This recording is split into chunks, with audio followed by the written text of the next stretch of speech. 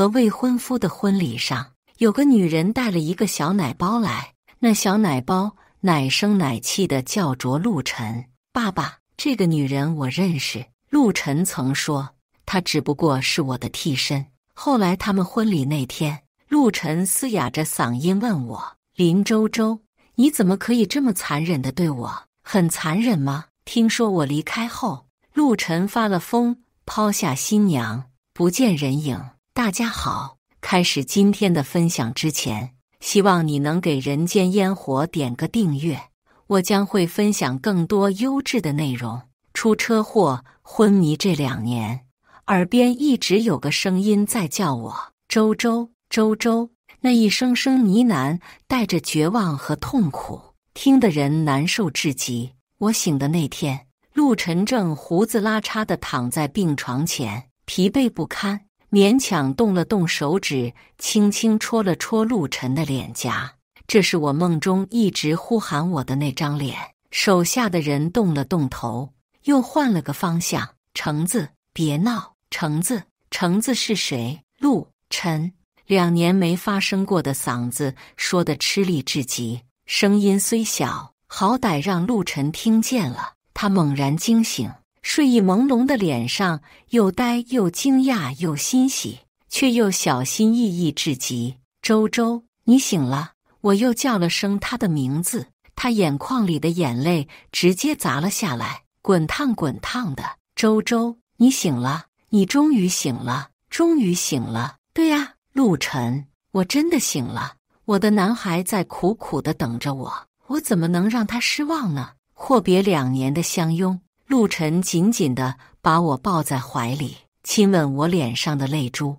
我也想极了这个怀抱，在他怀里心都安定了下来。砰！一声不合时宜的声音打断了我和陆晨。我抬头望去，门口站了个与我几分相似的女孩，她手里的水壶在地上摔得4分5裂，水流得满地，还冒着热气。她呆呆地望着我和陆晨，没有反应，也不知道有没有烫着。陆晨回头看了一眼，猛地推开我，朝门口疾步而去。他抓起门口姑娘的手，着急地查看橙子有没有烫着。原来他就是橙子。陆晨，他是。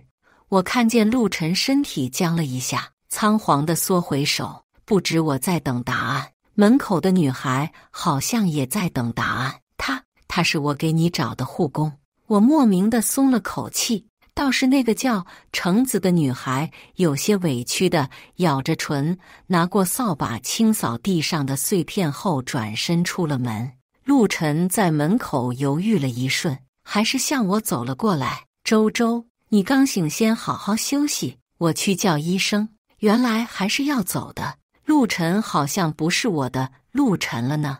闺蜜沈银赶来医院的时候，医生刚给我检查完，说我是一个医学奇迹，再观察一段时间没有问题就可以出院了。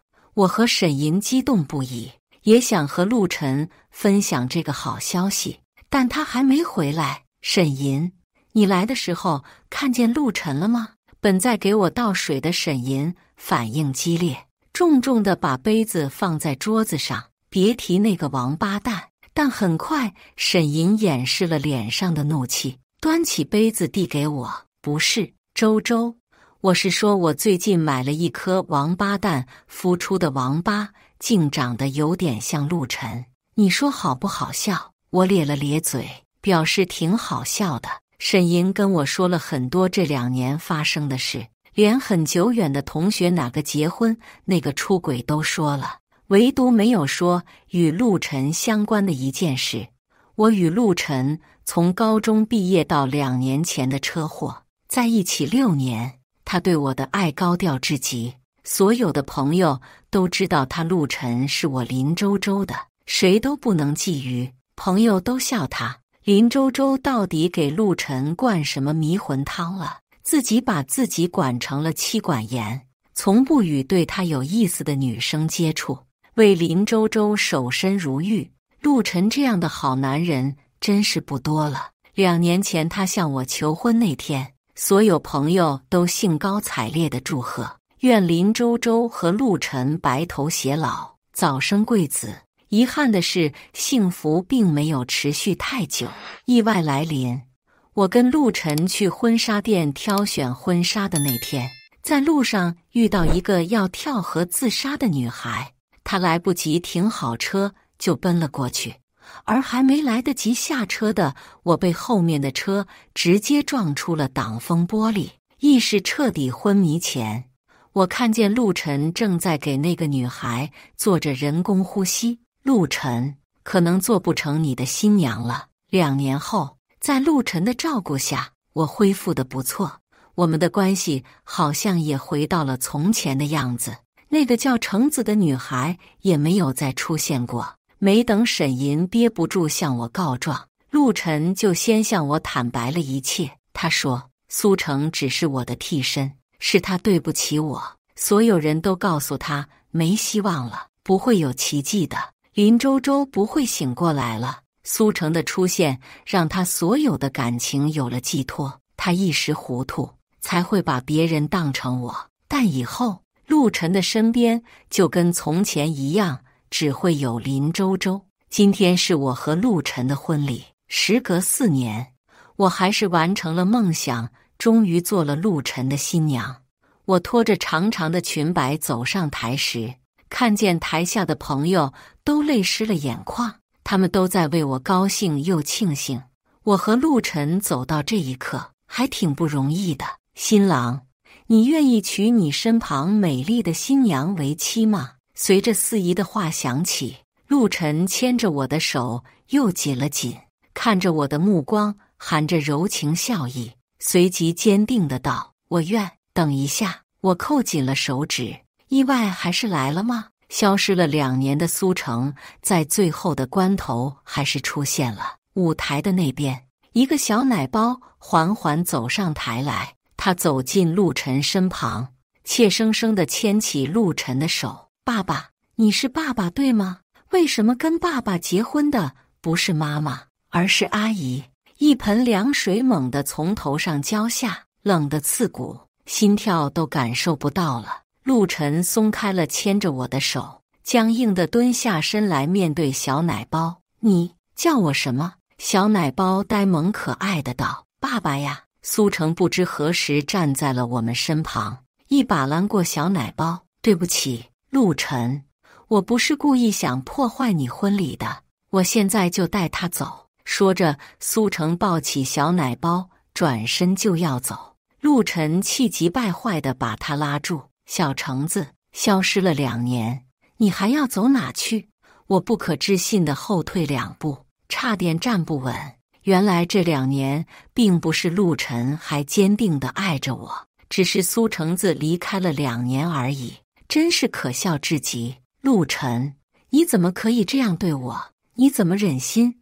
你不是说苏橙子只是我的替身吗？怎么他一出现你就乱了阵脚？陆晨，我的嗓子干裂得快发不出声音，可陆晨明明近在咫尺，却又远在天边。他压根没听见我叫他，只沉浸在他突然多了个儿子的喜悦里。橙子，为什么不早点告诉我？苏成委屈的眼泪汪汪，紧咬着嘴唇，一如当年。对不起，陆晨，我思前想后，还是决定应该告诉你，毕竟你是孩子的爸爸。就算你不认都没关系，你只要知道就好了。我知道我不应该再出现，但自从4年前你从河里救下我，你就已经住进我的心里生了根。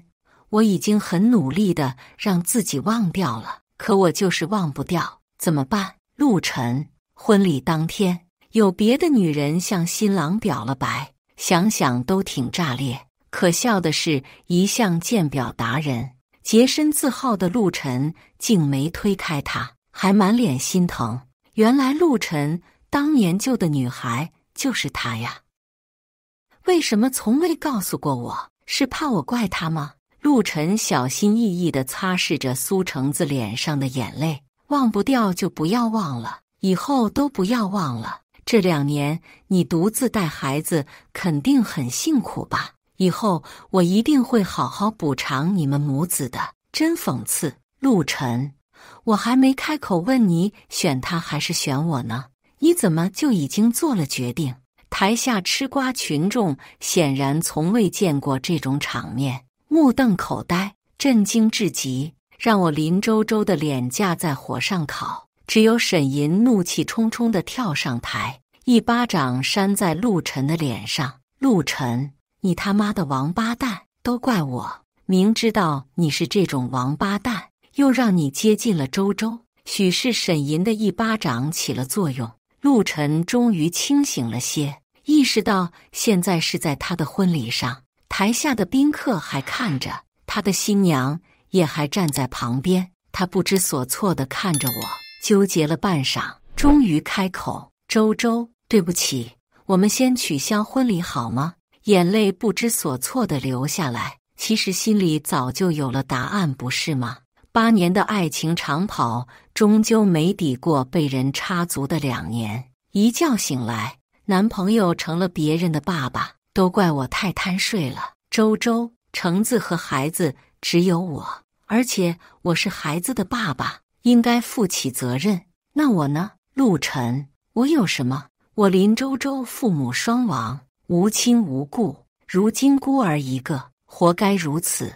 陆晨的脸色一下变得很难看，可能觉得的确对我太残忍了，他开始挣扎犹豫了。但有了2心的狗，我林周周又怎么会要？滚吧，陆晨！从此以后别再出现。高中的时候，我父母出了意外，我接受不了打击，郁郁消沉，成绩一再下滑。是陆晨带我走出了阴霾，带给了我生活的希望。他明明是最讨厌听课的人，却开始认真记笔记，不厌其烦地给我补课，被我一再推拒，也总是乐呵呵地逗我。林周周，不学也可以，那你就要做我女朋友？我怒斥他不要脸。陆晨，你为什么要管我？他吊儿郎当地说，我未来媳妇，我当然要管。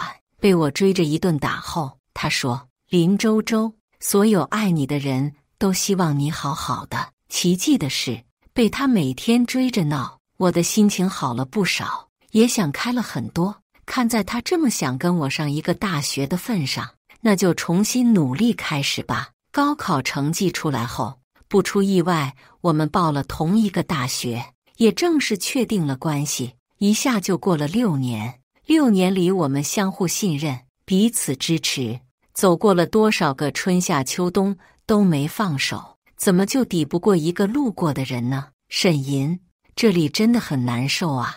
我戳着我的心窝，想扒开来看看里面有什么，怎么让我难受得喘不过气来呢？周周，对不起，陆晨那个人渣，在你昏迷的时候就跟苏成搞在了一起，我应该早点告诉你的。这2年来，陆晨心里一直都有苏成子，我早就知道的，只是自欺欺人，以为自己在他心里的分量没人能比。我以为我努力就能回到从前，结果一个孩子就把我打回了原形。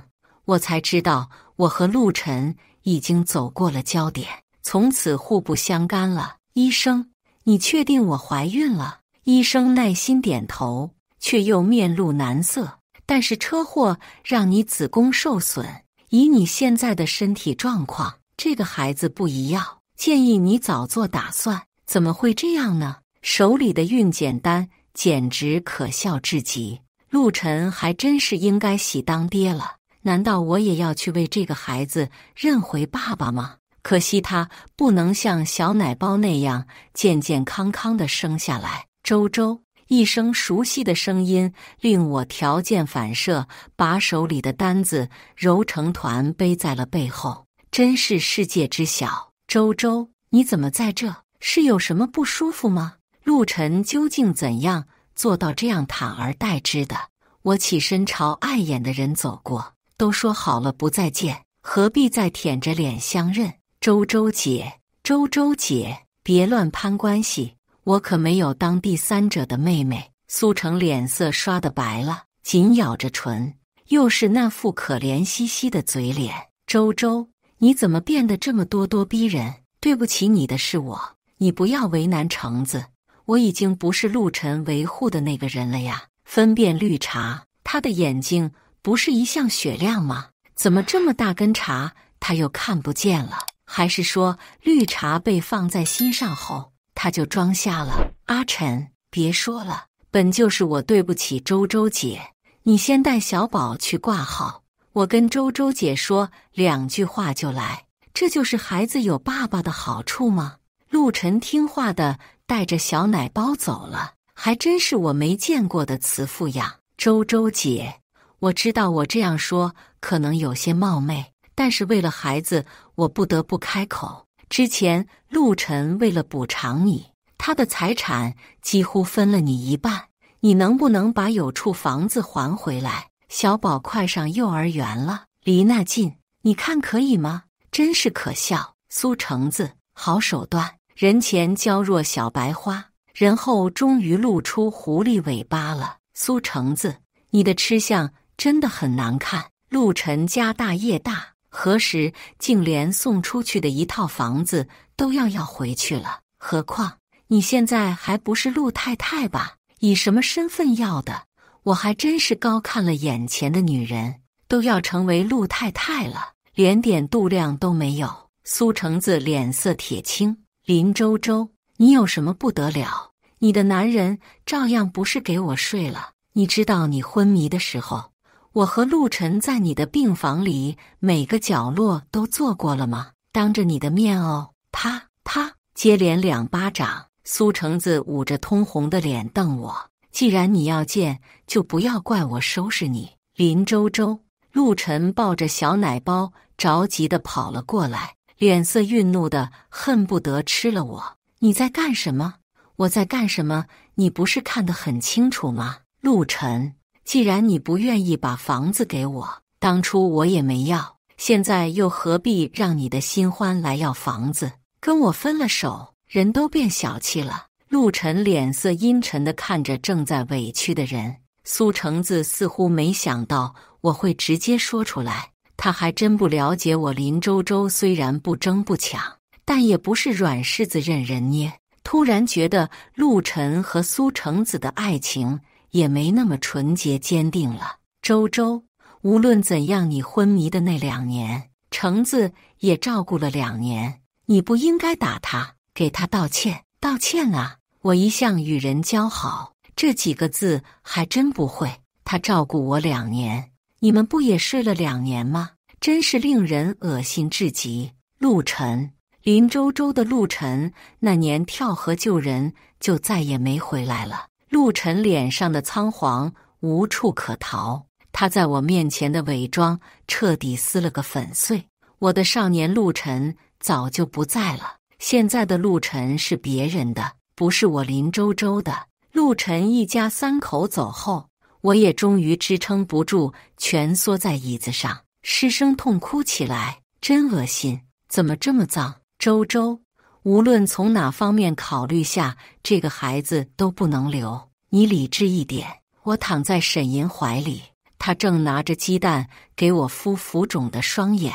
高中同学群里手机消息跳个不停，都在热闹地讨论同学聚会的事。沈银问我去不去，当然要去了，出轨的人都有脸去，我更要去了。推开包厢，最先注意到的还是人群中的陆晨，有同学正在跟他讲话。也是，就算发生了天大的丑闻，他陆晨也能面不改色，毕竟人家有权有势，谁又敢说3道4？还不是都巴结着上来。意外的是，陆晨竟然没带他的新欢。我坦然地走到他身边坐下，包厢里一时静尽了声，都露出看好戏的目光。当然不能如他们看好戏的愿了，我直接忽略了众人的目光，跟高中玩的比较好的几个人讲起了小话。不知道谁先醉了，竟说起了迷糊的话。陆晨，你和周周怎么如今成这样了？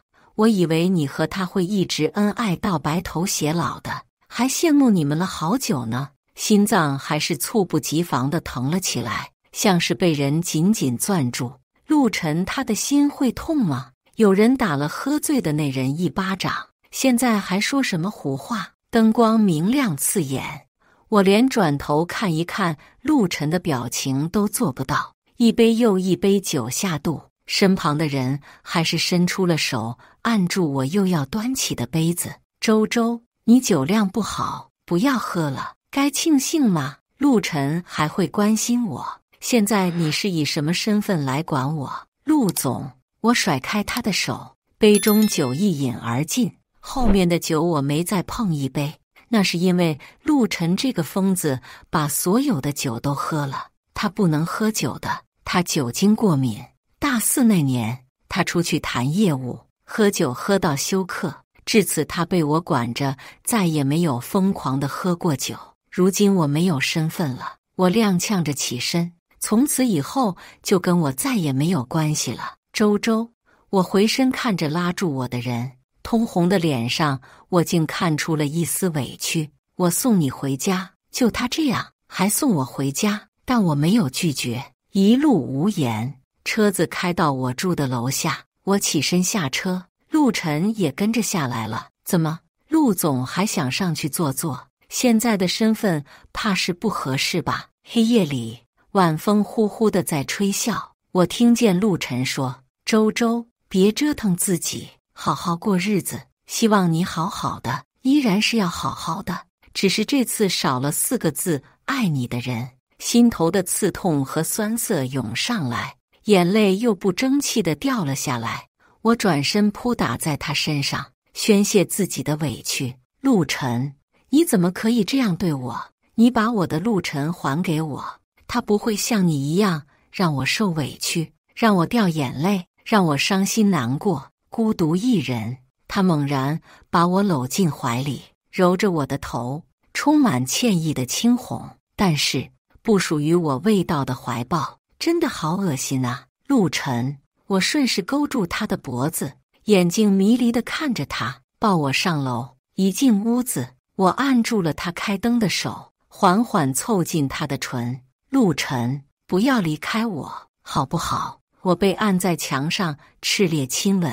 陆晨像一头野兽，比从前的哪次都要激动疯狂，一步一步向下。我的吊带散落在了地上，身体开始颤抖。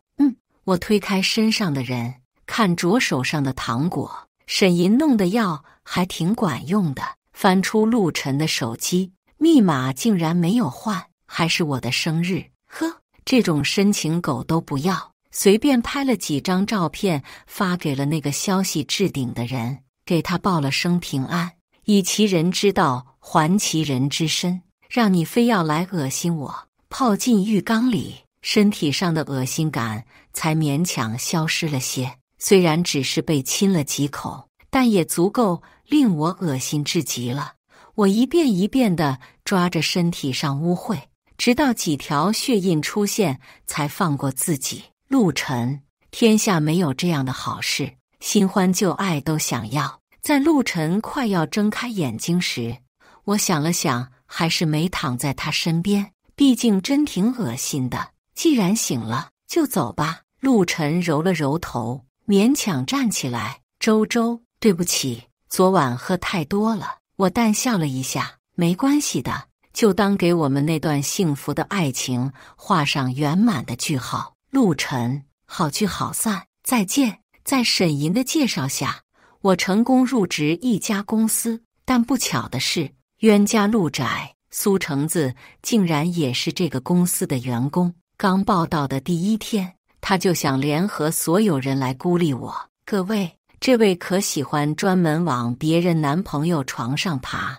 大家有男朋友有老公的可要看好了，倒打一耙，真有意思。见人都不会见好就收嘛。加上我刚来，业务能力优秀，苏橙子在其中挑拨，引得了多人不满。他们把我围在茶水间里，想逼我辞职。苏橙，当年我男朋友真是救了一条毒蛇，早知道你会使尽手段抢走他，当年就应该任由你死在河里的。林周周，陆晨救我是心甘情愿，你出车祸是你自己倒霉，如今我和陆晨两情相悦，你就不应该再和他纠缠不清。我松开和陆晨聊天框的语音消息键发送出去，又补上一条：陆晨，你说让我好好的，麻烦你管好自己的新欢，一而再再而三的找事，我的工作都要快保不住了。苏成气得牙痒痒，想来抢我手机，你个贱人！果然和陆晨还有联系。苏成挥舞的手被人抓住，狠狠地把人丢在了一边。众人见到来人，一下变成了鹌鹑，默默地退到一边，大气都不敢喘。总裁林周周来了公司几天了，都不来见我，我这个合作伙伴让你这么失望吗？我诧异地看着蒋木舟，不明白他葫芦里卖的什么药。沈银介绍我来这里前，我并不知道这家公司是他的。我和他的确是大学同学，但是已经多年不曾联系，又何来合作伙伴这一说？不过你失望是应该的，苏成，这里是公司，不是你家。你造谣生事，煽风点火，把公司搞得鸡犬不宁，现在就滚蛋吧！苏成摔在地上，没人敢扶，委屈又不敢置信。蒋总，我可是陆……够了！苏成，匆匆而来的陆晨阻止了苏成子即将的口出狂言。他脸色阴沉地把地上的苏成拽起。木舟，给你添麻烦了。陆晨，你现在的眼光还真是一言难尽，居然舍得为了这么一个女的放弃林周周。当年的话你应该没忘记吧？陆晨猛地看向我，眼底有着说不清的情绪。当年他们关系有这么好吗？我怎么不知道？希望我们下次见面不再是因为你和苏成的破事打扰周周。蒋总，谢谢你今天在公司为我解围。蒋木舟将切好的牛排递给我。怎么，现在就跟我这么生分？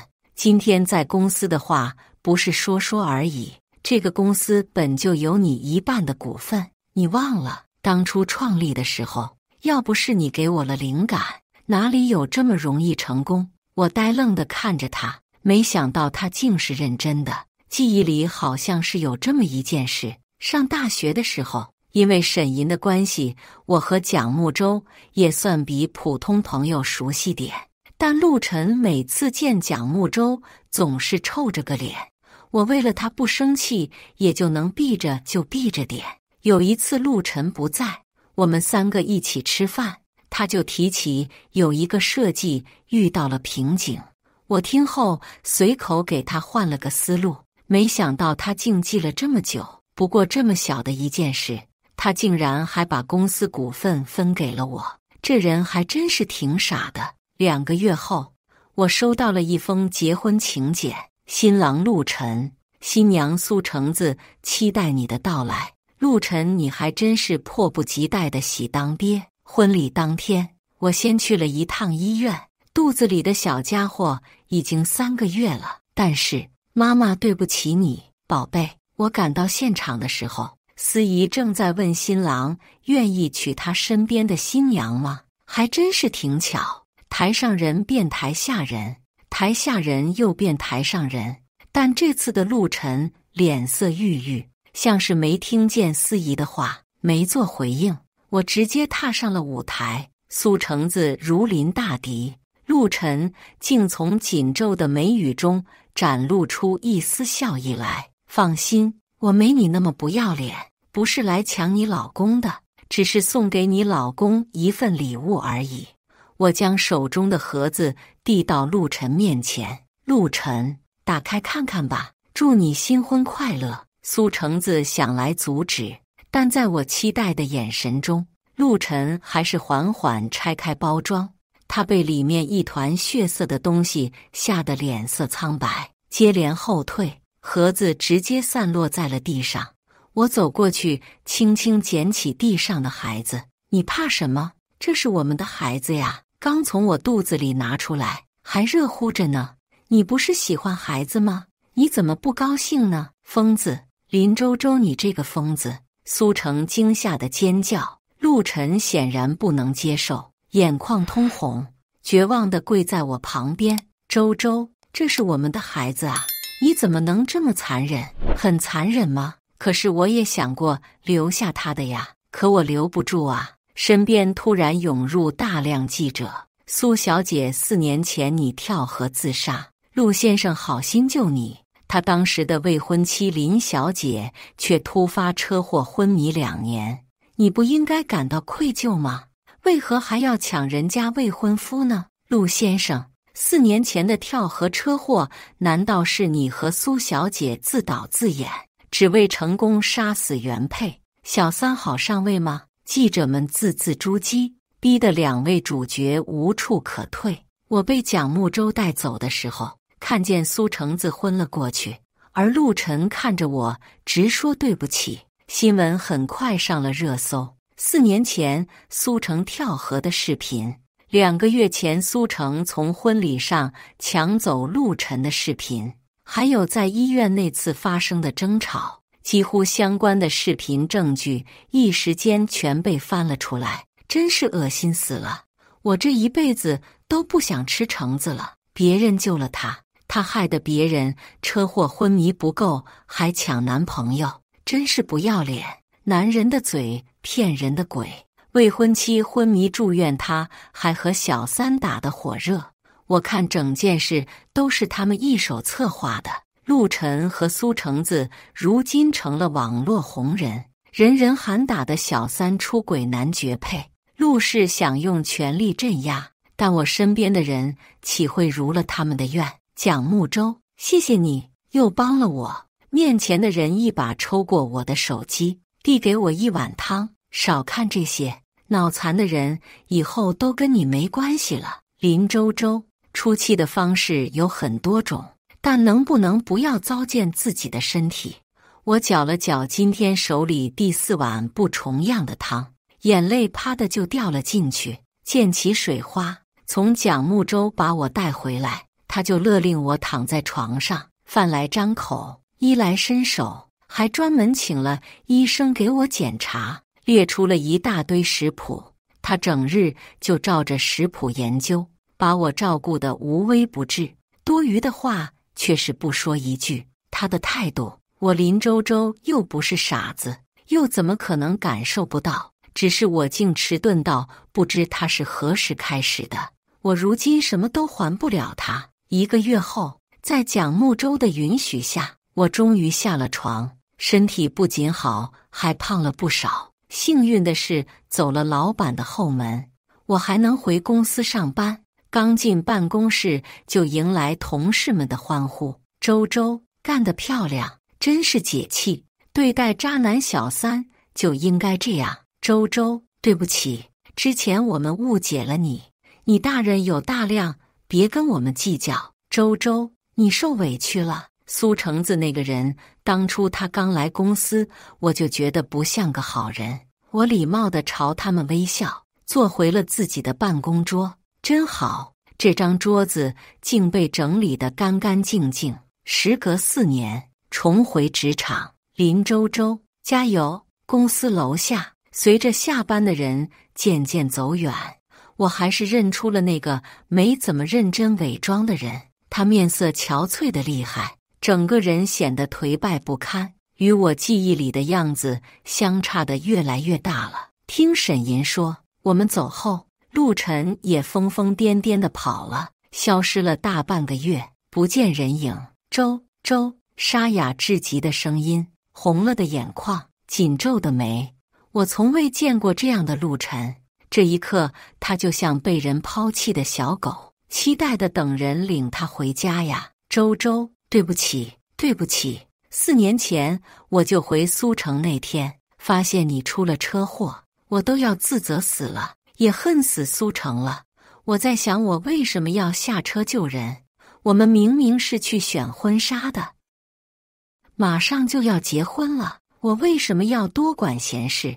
为什么没有拉紧你？都是我的错。周周，后来不知道他怎么找了过来，他每天小心翼翼地在门口哭，说着忏悔的话，我都要烦死了。可是无论我怎么骂，怎么赶，他都不走。他开始每日细心照顾你，给你擦洗身体，给你活动关节。所有人都说你醒不过来了，让我不要再坚持了。只有他告诉我，无论等多久，我们都要等下去。有一次，我喝了些酒，误把他认成了你，才开始一发不可收拾。可是我只把他当你的替身的，他也不介意，跟我一天天的守着你。周周，是我鬼迷心窍了。从高中第一次见你，我喜欢了你完完整整9年，怎么就变心了呢？苏城无缘无故消失那2年，我的心就像被勾走了，直到他重新出现，才又跳动了起来。可后来我发现，他一点也不像你，我烦极了，厌极了。我开始思考，我怎么就抓丢了你的手，没有牢牢抓紧。陆晨自责的哽咽。周周，婚礼那天看见你出现的那刻，我真的高兴坏了。我的周周还是爱着我的，他来接我回家了。以后我一定要更加好好的对你。可是你就那么残忍，将我的希望打碎，毫不留情。今年的冬天格外冷，刺骨的寒风吹得我眼睛又涩又疼。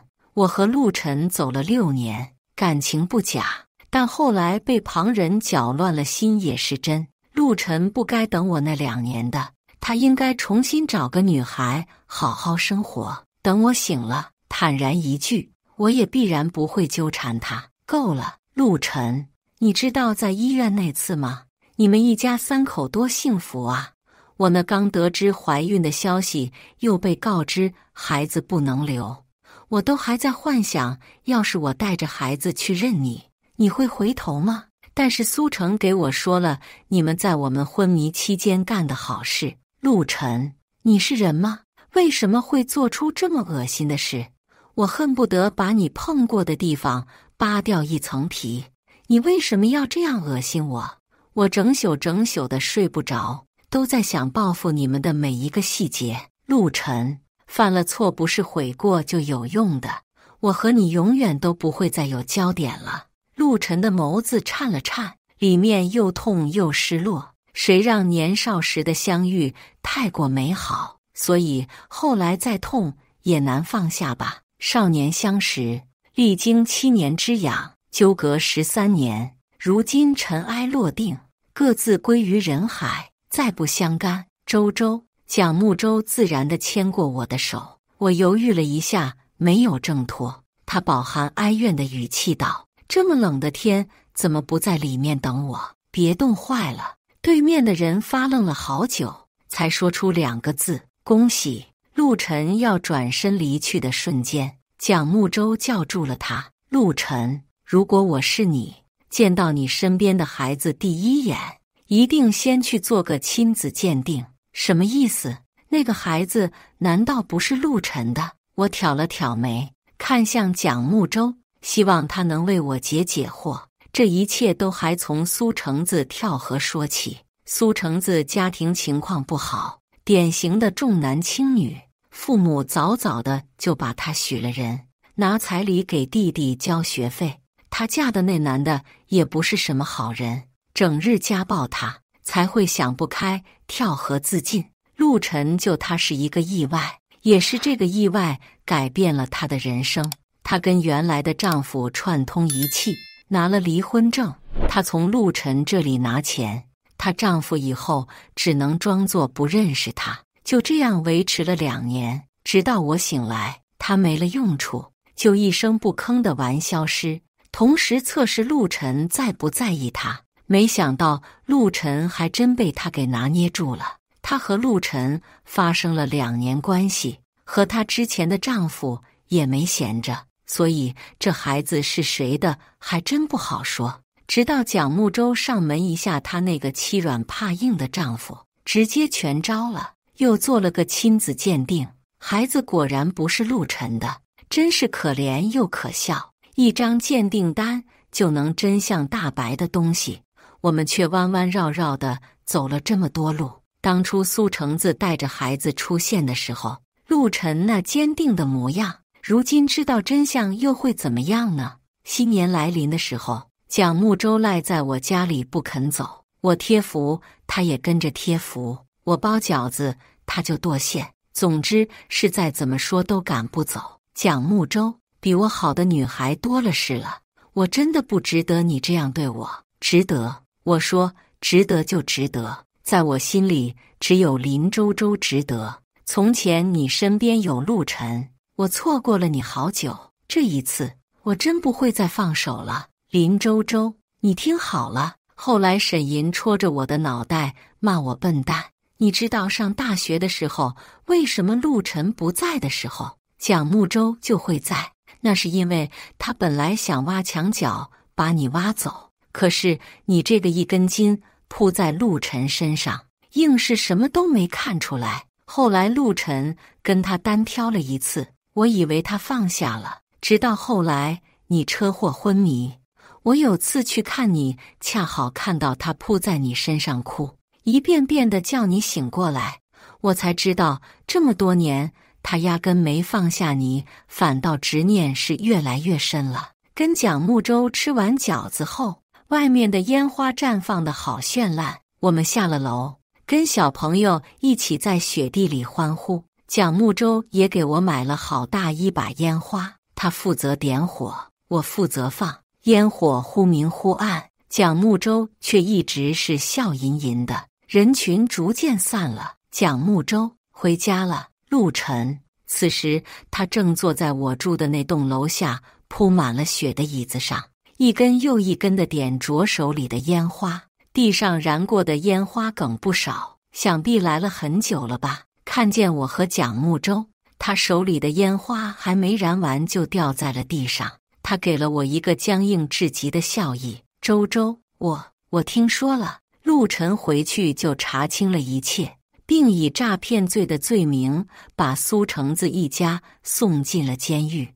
毕竟这2年他给苏橙子的真不少，只能怪贪心不足蛇吞象，自己活该。陆晨无措地站在那里，没再说出话来。蒋木舟捏了捏我的手，我又回捏了一下。陆晨，新年快乐。过去的事我都不想再计较了，人生短暂，把握今朝，珍惜眼前的人。全剧完。接下来是我们本期第2个故事。老公想让前任做他的情妇，还让他当伴娘。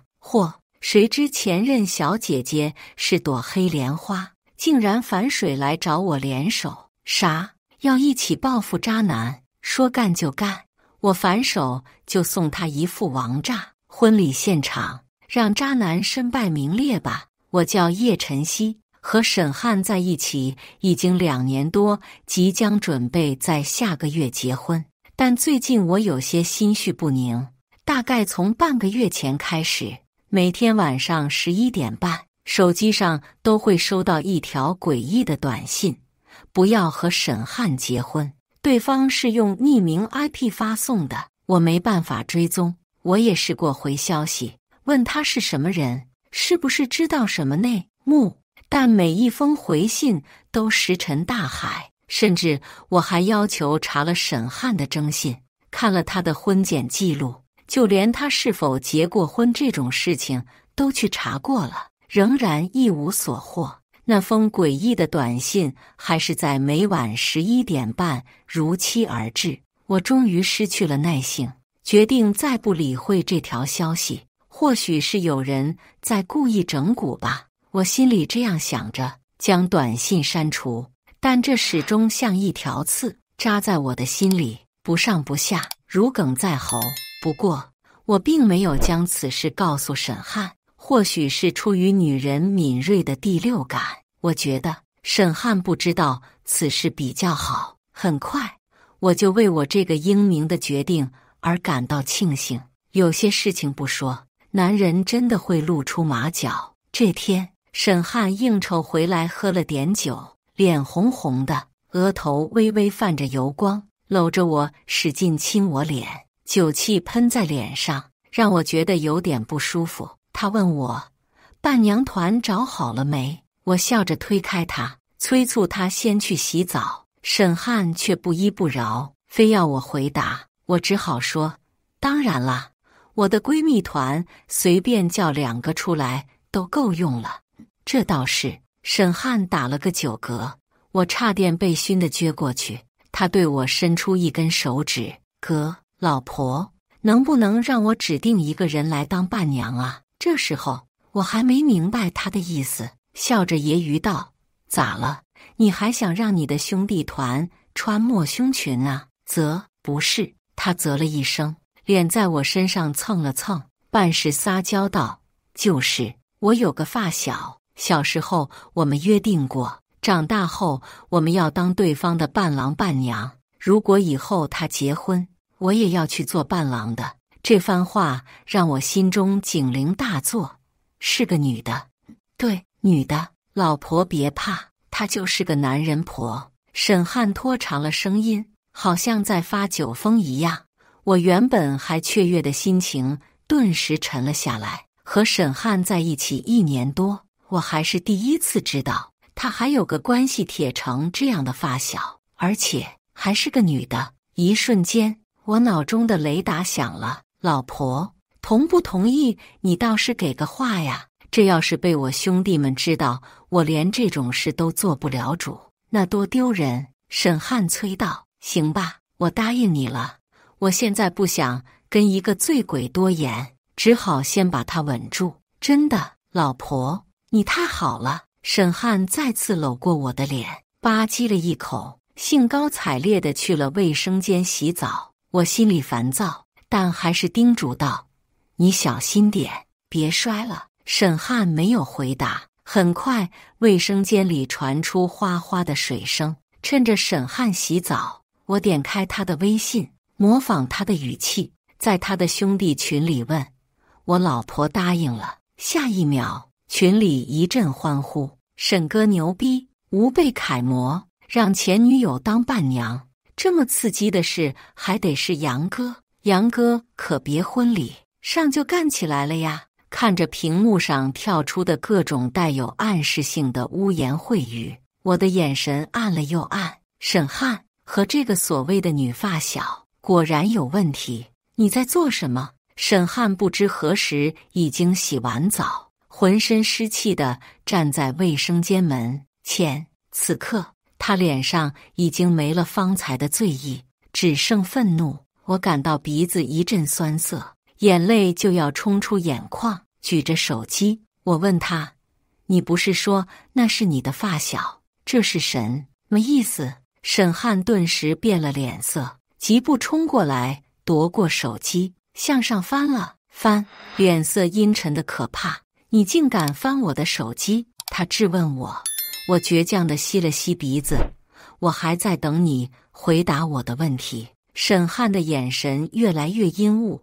谁允许你翻我手机的？我没作声，心里盘算着到底还要不要结婚。前女友，婚礼上就干起来，都是成年人，这种话还能听不懂吗？夜晨曦，沈汉终于要发作了。我冷笑一声：这个婚我不结了，你找那个女人去吧。明天正好星期五，还来得及去民政局办离婚。离婚2字顿时让沈汉泄了气，原本的怒容瞬间消失殆尽。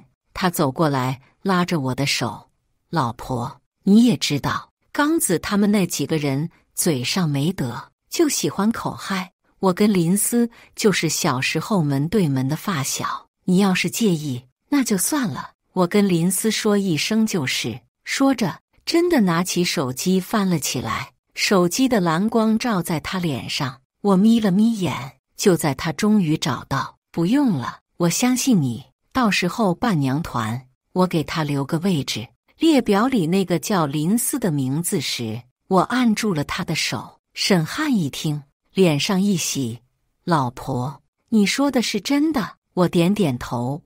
不过我要先见见他。没问题，我这就跟他说。你把他的微信推给我，我自己跟他说。我看着沈汉说道。沈汉的表情有片刻滞凝。怎么了？不方便吗？还是怕他的口供跟你对不上？我尾音上扬，咄咄逼人。沈汉清了清嗓子，正色道：瞧你说哪儿去了？什么口供不口供？我这就推给你。话落，一张名叫佳期如梦的名片被推了过来，微信头像是个长得很漂亮的女人，那应该就是林思本人的照片了。我点点头，这才算放过了沈汉。虽说直接不允许林思来参加婚礼也不是不行，但要是这二人之间真有什么关系，不参加婚礼，他们私下也一样会勾勾搭搭，还不如摆在台面上来，让我会会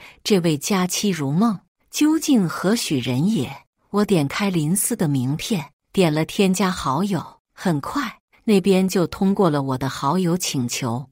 你好，我是林思，杨哥说你是嫂子，对吧？我回了个嗯。听说你就是我的伴娘，你这周有空吗？我要去试婚纱，你跟我一起来吧，我们算是提前相处一下。林思回道，没问题，我周六日都休息。我回，那就周六上午10点半，我跟婚纱店约一下时间。林思秒回了一个 OK 的表情，我也就关了手机。此时此刻，我的脑子很乱。沈汉和林思，劈腿男和小三，真的敢在正房的婚礼上乱来吗？黑暗中，手机忽然响了一下，又是那封诡异的短信，不要和沈汉结婚。我平静地看完，直接删除了短信。会不会这封短信说的就是这个意思？沈汉忽然伸过手来，胳膊搭在我身上，迷迷糊糊地说了一声，怎么还不睡？自然的，好像我们之间没有丝毫隔阂。但这一天，我一夜无眠，耳边传来沈汉沉稳的鼾声。我睁着眼睛，一直到天亮。不仅如此，我还发现，刚刚被我发现了他手机里的秘密，紧跟着他就改了密码，还把我的人脸识别也删除了。他分明是在防着我。负气之下，我也把密码改了。熬到星期六，我按照约定时间来到婚纱店，见到了那个名叫林思的女人，和她的微信头像一样，看起来柔柔弱弱，说话也轻声细语的。对着这样的人，我心里再有气也撒不出来。你就是晨曦姐吧？林思站起来，冲我甜甜一笑。谁是你姐？我睨了她一眼，前天晚上还是嫂子，今天就改口叫姐了。我看着她这副绿茶的模样，面上还是很过得去地点了点头。不错，你就是林思吧？和照片上一模一样，一模一样的绿茶。我在心里补充了一句。林思不知道我的心理活动，闻言非常高兴，眉飞色舞地问，杨哥给你看了我的照片吗？没有。我努力维持着一丝微笑，解释道，你的微信头像是你吧？哦。林思露出了一个原来如此的表情，是衣服吧？我有点不想和他多说话，此刻我心里有点懊悔，这人看起来人畜无害，对着我也一丝敌意都没有，肯定是高段位绿茶。我这种直来直去的性格，在他手上占不到一点便宜，原本是出来摸清敌情的，反而现在让我心里没底了。今天过得不算愉快，好在林思是个情商很高的人，左右逢源，很会活跃气氛，甚至还十分殷勤地帮我系婚纱背后的带子。那一刻，我脑海中忽然浮现出了古代小妾服侍正房夫人的画面。我觉得我肯定是有点脑残了，不然怎么会想到跟他和睦相处？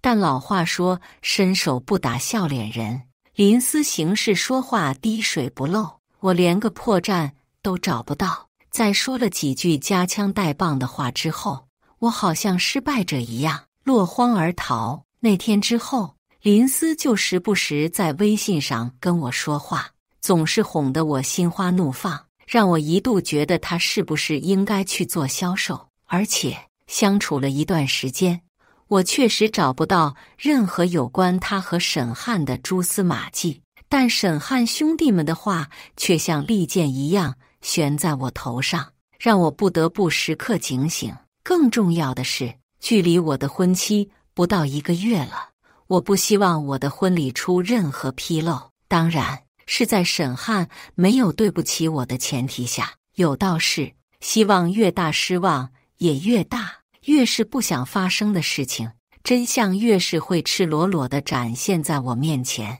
这天我有点不舒服，就提前回了家，却在小区楼下的内粮区看到沈汉和林思旁若无人的拉拉扯扯。见状，我一时气血上冲，也顾不得头痛，气愤上前，将手提包用力砸在沈汉背上。沈汉吃痛，回头一看，顿时愣住了。老婆，而他的手也在一瞬间顿住了。这是夏天，林思穿着一件雪纺裙，在沈汉的大力拉扯下，后背被拉开了一道口子，洁白的背上纹着的2个字，深深刺痛了我的沈汉。不光我愣住了，沈汉和林思也都愣住了。我摇着头，不可思议地瞪大眼睛，指着林思的后背。林思连忙背过身去，撩起衣服捂住后背。老婆，事情不是你想的那样。耳边传来沈汉惊慌失措的声音。我亲眼所见，林思背上的字总不能作假。老婆，你听我解释。我捂住了耳朵。老婆，你别这样。我承认我骗了你，但都是林思勾引我的。这些话还是不可避免地钻入了我的耳朵。我连连后退，险些一个趔趄摔倒在地。那一刻，我的想法是丢脸，太丢脸了。在情敌面前摔倒，实在是太丢脸了。好在沈汉及时扶住了我，才让我不至于在林思面前丢了面子。老婆，他把我拥入怀中。老婆，你要相信我，我们马上就结婚了。是林思说他喜欢我很多年，还把我的名字纹在他身上，但我心里只有你啊。老婆，我没有被他勾引，我没想到从小一起长大的发小竟也对我有意思。老婆，你相信我好不好？如果你不愿意，我们结婚的时候就不请他了。我们还有1个月就要结婚了。老婆，我不想失去你。沈汉的语速很快，但是很温柔。他长得一般，但就是胜在对我特别温柔。我对他的温柔几乎没有招架能力，而且他说的话也准确地击中了我的内心。我们马上就要结婚了，婚礼请柬已经派发出去了。如果现在说不举办婚礼，父母亲戚那边也不好交代。想到这里，我心里已经原谅了沈汉7、8分，但我还是十分谨慎地看向林思。林思听到沈汉这么说，眼眶红红，双眼紧盯着我，好像沈汉是个负心汉一样。情况已经很清楚了，看起来的确是林思单方面的对沈汉纠缠。我吸了吸鼻子，心灵的天平已经完全倾向了沈汉这边。好，那就不请林思。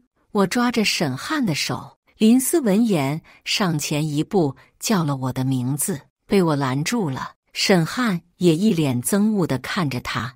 林思，我没想到你竟是这样的女人。从此以后，你离我和晨曦远些，不要再来打扰我们了。看在小时候的情谊上，这件事我不再追究，但你以后的路要怎么走，你自己考虑清楚。说完这些，沈汉便搂着我一起往家里走去。我的心很乱，甚至手都在颤抖。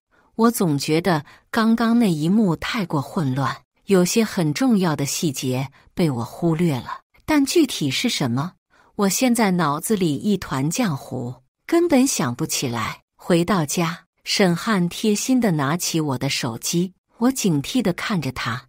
你做什么？老婆，你怎么把我的面容删了，连密码都改了？沈汉倒是完全不生气，笑着把手机朝向我解了锁，然后手指飞快在屏幕上点着。我皱着眉，他见我这样，解释道：我也没想到林思这些年来一直喜欢我，但是我马上就是有妇之夫了，所以当然要跟他划清界限。他本就是我推荐过来做伴娘的，但现在他不配，所以我帮你把他删了。闻言，我没有异议，任由他把林思从我的好友列表里清了出去。从那以后，沈汉明显对我更好了，也会时时刻刻跟我报备，甚至偶尔还会给我发照片证明。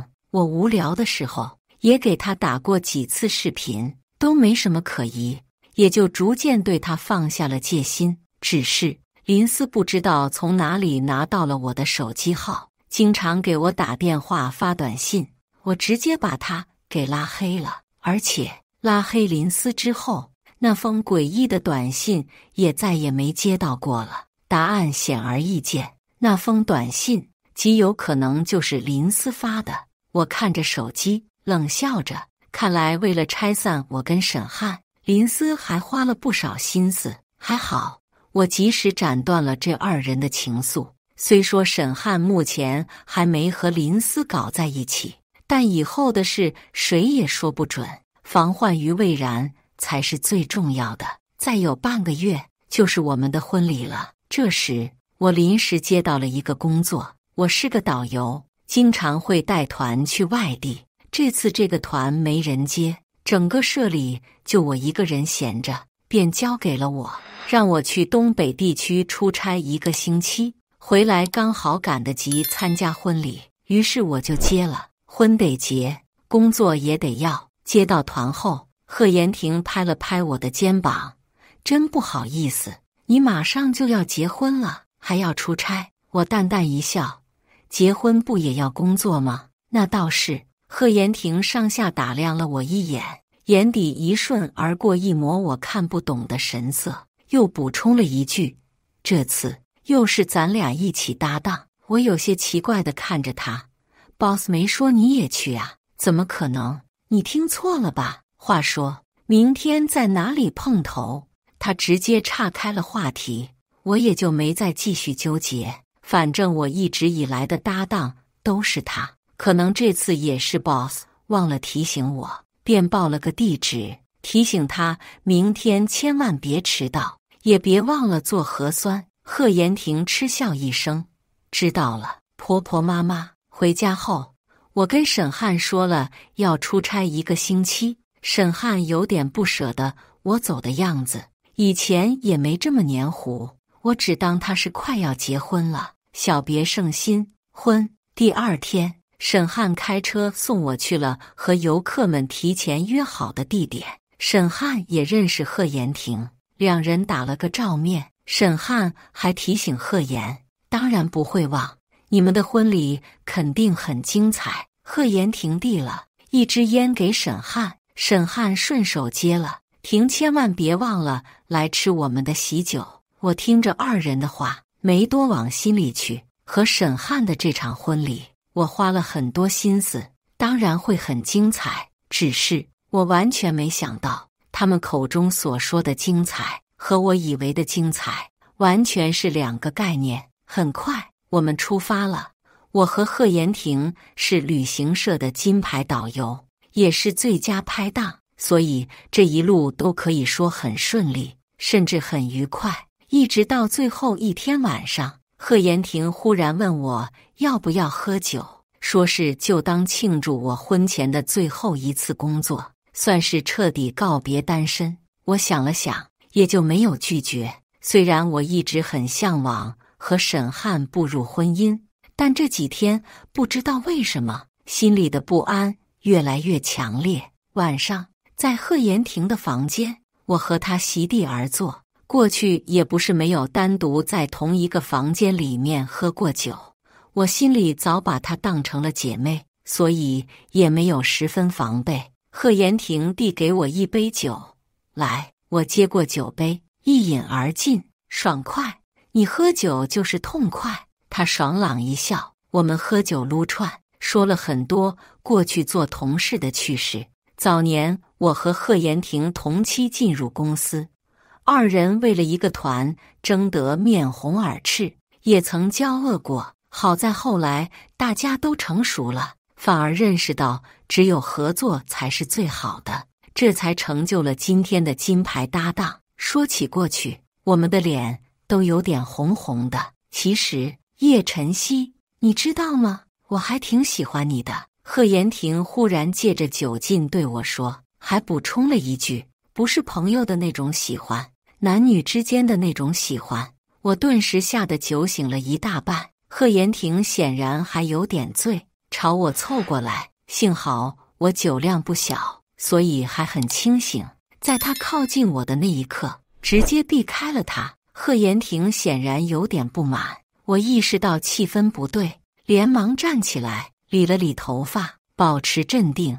贺延廷，你喝醉了，今晚好好睡一觉，我困了，先回房了。说完，我就从他的房间里跑了出来。跑出来的时候，我的小腿都在打颤。走到房间门口，我才发现随身携带的房卡不见了，想来应该是不小心落在了贺延廷的房间里。我想回去找，想到他的样子，又不敢回去。踌躇间，恰好一个女游客出来拿外卖，我顺便请她帮我去找贺延廷要房卡。她也很热心，或许是看出了我的窘迫，一口答应下来。贺延廷还没睡着，满脸通红地躺在床上，见我带着另一个女游客进来，问我们是不是出了什么事。我说，我的房卡可能刚刚喝酒的时候掉在你这里了，我们一起进来找找看。贺延廷揉了揉头发，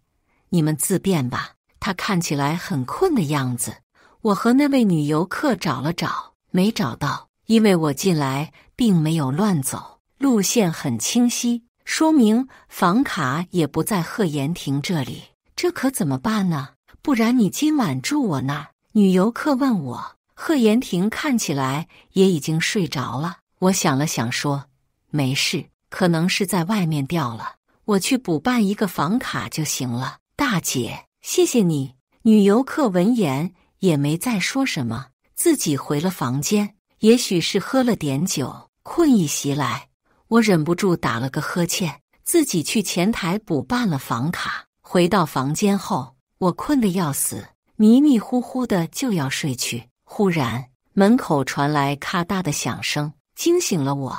门开了一道细细的缝，闪进来一个人影，随后门又被轻轻关上了。我浑身的鸡皮疙瘩都起来了。叶晨曦，贺延廷压低了声音，他果然没喝醉。我躺在床上，屋中一片漆黑，我盯着天花板，我就知道是你拿了我的房卡。贺延廷逐渐靠近我的身影，愣了愣，随即冷笑一声，不愧是我的金牌搭档，喝了加料的酒都还能这么聪明。我咬着牙，难怪我感觉体温有点高，原来竟是这样。你想做什么？我努力保持镇定，思索着这种情况要如何脱身。你说呢？你都是要结婚的人了，还不知道我想做什么吗？贺延廷的声音忽然变得淫邪，我身上一阵恶寒。下一秒，贺延廷准确无误地朝我扑来，整个人压在我身上。我用力推了推他，他纹丝未动。你为什么要这么做？我觉得我眼睛都红了，一滴泪水划过眼角。我知道我现在斗不过你，但如果你敢碰我，等你一走，我马上就去报警。本以为我的威胁对他多少有点用处，谁知道他闻言忽然冷笑了一声。叶晨曦，你真是天真，我什么时候做过没有把握的事了？告诉你，我早就跟老板辞职了。这一次，我其实根本就不是出来公干。你那天不是说过吗？ boss 都没告诉你，你这次带团有搭档，等明天早晨你起来，我已经出境了。你报警，怎么抓我？我脑中轰的一下，原来他早有预谋。我的眼泪顿时决堤，颤抖着嘴唇恳求，贺延廷，我求求你放过我吧，看在我们认识了这么多年的份上。贺延廷得意地说，现在知道害怕了，才你不是还挺狂的吗？我不敢再激怒他，只好一遍遍地恳求。贺延亭说，其实我还挺喜欢你的，原本社里的人都说你跟我会是一对，可惜呀，谁让你不长眼，跟了沈汉。我心里咯噔一下，贺延亭已经开始撕我的衣服。叶晨曦，这就是你背叛我的代价。我知道反抗不了了，只能用尽力气尖叫，救命，救命啊！贺延亭甩了我一个耳光，我被打得晕头转向，还想说什么，一阵眩晕袭来，我失去了意识。晕倒的前一刻，我心里想的是，沈汉，对不起。再次醒来，身边已经没有了贺延亭的影子，记忆袭上脑海，我忍不住捂着被子发出一声哀鸣。我在工作过程中被人强暴了。忽然，房间里传来一声嗤笑，我听到了，愤怒地抬起头，却发现林思坐在床尾，带着淡笑看着我。电光火石间，我明白了一切，是你买通了贺延亭来害我，是不是？你为了沈汉，竟然……我要报警！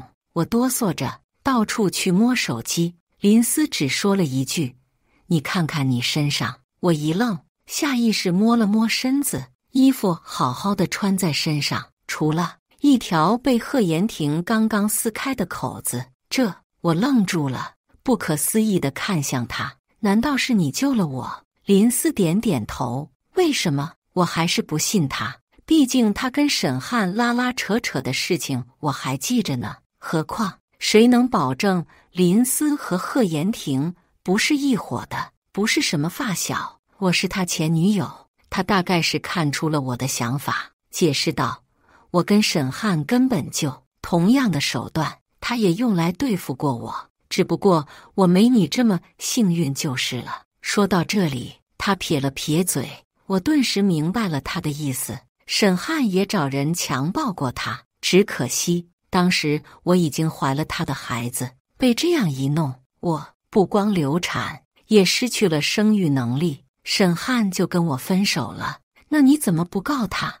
我完全被他的话吸引了注意力，追问道。沈汉考虑得天衣无缝，我知道这件事已经是半年之后了，我本来就当是吞了个苍蝇，直到他不久前忽然找到我，说他要结婚了，问我愿不愿做他的 lover 情妇。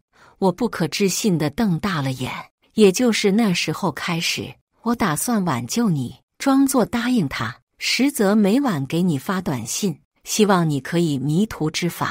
包括那天在你们小区楼下，也是我早就看到你过来，故意让你吃醋，谁知你这么傻，竟然信了他的鬼话。说着，他笑了一声。我咽了咽唾沫，我怎么知道你说的就一定是真的？林思挑起一侧的眉，不信。他起身走到卫生间，将贺延亭拖出来。好在贺延亭是个细狗，林思有点费力，但到底把人拖出来了。贺延亭身上被绑着猪蹄扣，嘴里塞着袜子，看到林思，瞪着眼睛呜呜的，应该是在骂他。林思于是踢了他一脚，然后取下他嘴里的臭袜子，问：“告诉他真相，否则要么你就别想走，我现在就报警。”说完，他还扬了扬手机。贺延亭瞪大了眼睛，又看了看我，终于低下头，把实情说了出来。我坐在床上，身上披着一条毛毯，大概是冷气太足，我止不住的发抖。原来林思说的一切都是真的。贺延亭和沈汉做了个交易，贺延亭喜欢我，不介意跟我一夜风流，而沈汉不知出于什么目的，需要一个不贞洁的新娘。我看向林思，眼中满是疑惑。林思说，沈汉是个道德很低且不择手段的人，喜欢对家境殷实的女孩下手，为了不被永远压一头，所以他需要一个把柄，拿捏住他的妻子。他和这个男的做交易，拍下你的视频，在婚礼上播放，你和家人丢脸，他摆出态度原谅你。在外，他是令人心疼的好丈夫，在内，你一辈子都只能看他的脸色过日子。我是如此，你也是如此。他简直就是畜生，变态！我流着眼泪，痛苦地嘶吼了一声。林思心疼地看着我，问：那现在呢？已经看清楚了沈汉的真面目，你还要结婚吗？听到他的话，我缓缓抬起头，满脸泪痕地看着林思，扯出一抹笑意。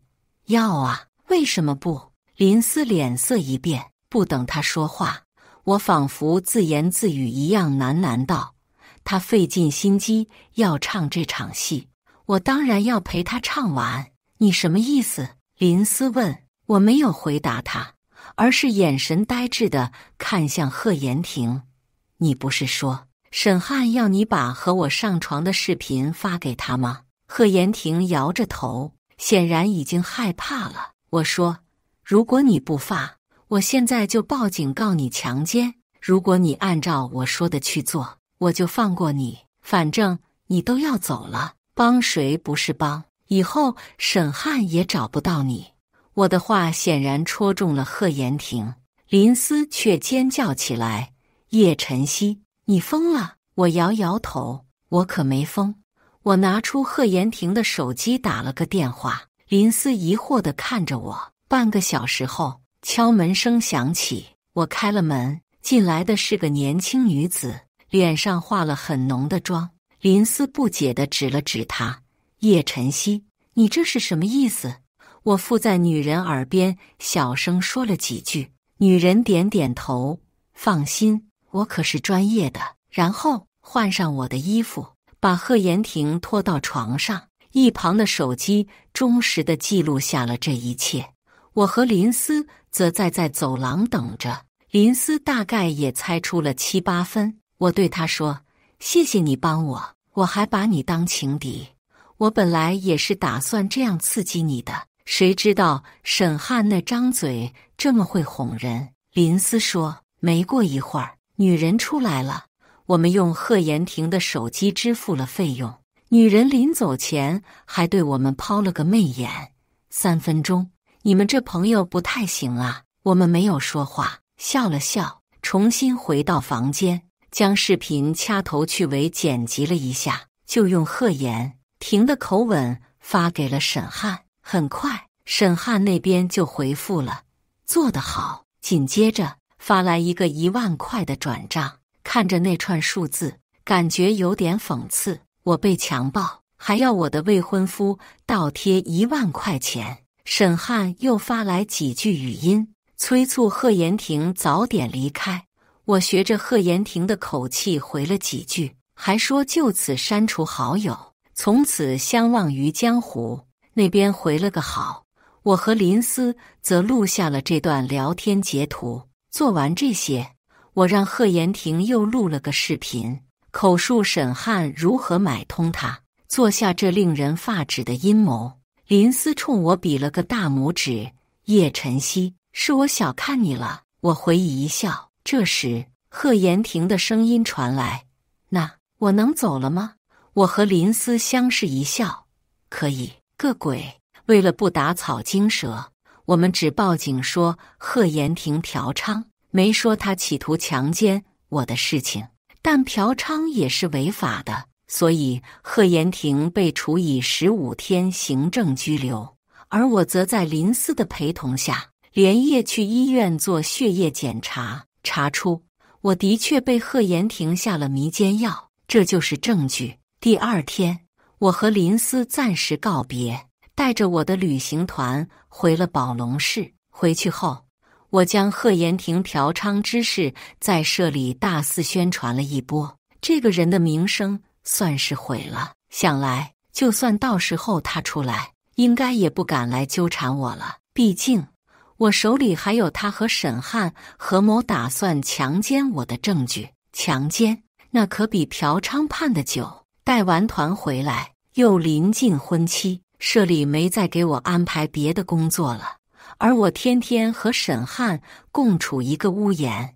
为了防止沈汉起疑心，我每天都装出魂不守舍的样子，有时候还坐在阳台上默默垂泪。每次沈汉都会很心疼，我也每次隐忍着说我没事。具体为什么，沈汉没有多问，他自是心知肚明。我在心里冷笑不止，蠢货，那是我滴的眼药水。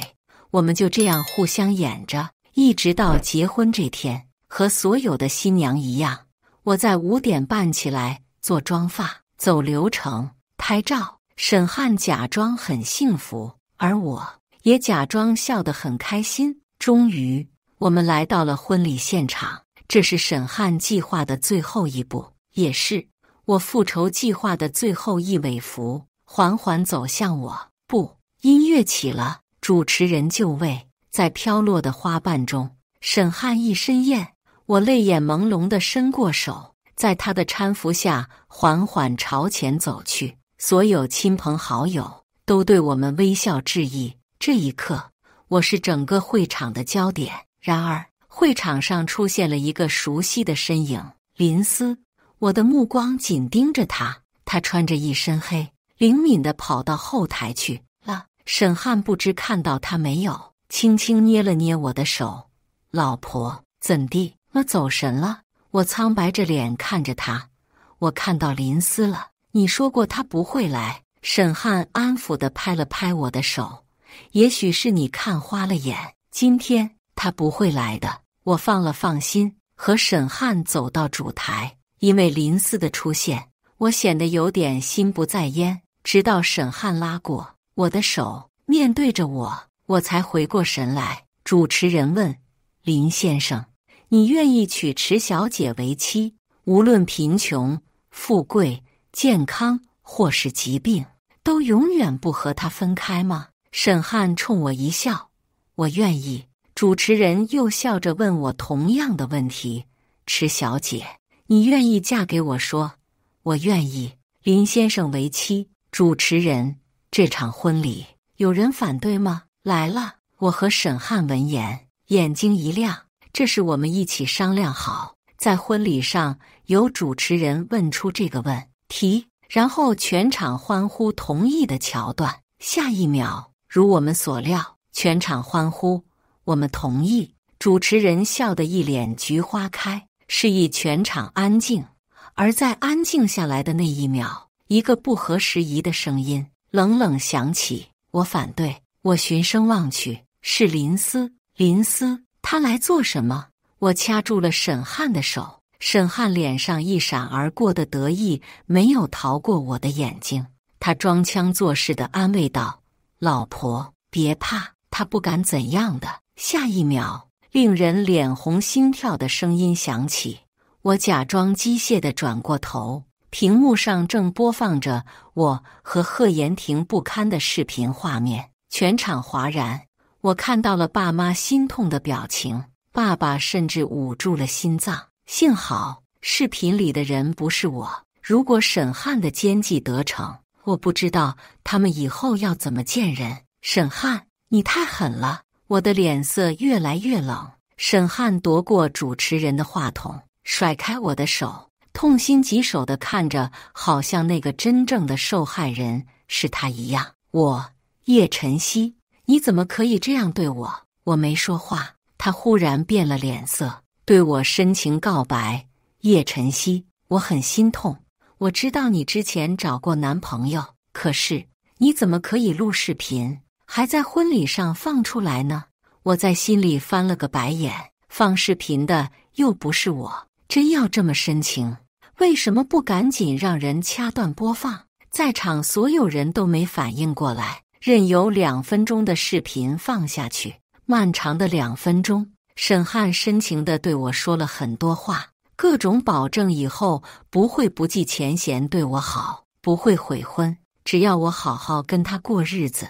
我从来没想过，有一天动人的情话、神圣的誓言，也能用堪比 AV 的视频做背景音。等沈汉说完，我盯着他的眼睛，开口道：那不是之前拍的，而是上个星期我出差的时候发生的。沈汉瞪大了眼睛，似乎没想到我会这么说。他都当众说了是我和前男友拍的，我这么说简直是在打脸。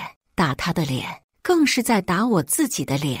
他更没想到我会这么冷静，他意外地看着我，你好像一点都不在意你的形象。我没回答他，下一秒画面转了，贺延廷独自出镜，对着镜头，贺延廷交代了他和沈汉和谋害我的真相。紧跟着，林思把那天的聊天记录截图也一张张放到了视频画面里，真相大白，一切都是沈汉在背后谋划，而我机智地揭穿了这个阴谋。沈汉呆若木鸡，我从他手中抢过话筒，林思走到我身边，没想到吧，画面中的女人只是我们找的一个小姐。我对他说，如果不是林思救了我，你的计划就得逞了，用我的水性杨花成全你负责任有担当的好男人形象。可惜呀，贺延廷因嫖娼罪被我们送进去了。沈汉闻言嘴角微微抽动，要不是当初你执意要林思来做伴娘，我可能就中了你的计了。我的声音哽咽了一下，竭力忍住眼泪。是不是因为我们是相亲认识的，你不爱我，才舍得用这种方法害我？林思也拿过了我的话筒，你用这种下作手段对付一个又一个女孩的时候，可曾想过你如今的结局？我和叶晨曦回来后，就将计就计，用你的手段对付你。但凡这期间你良心发现终止计划，都不会落到今时今日的下场。最后，林思转向所有人，他当初用同样的手段害了我，还妄想在他结婚之后做他的情妇，所以我才会和叶晨曦联手报复。话落，全场哗然。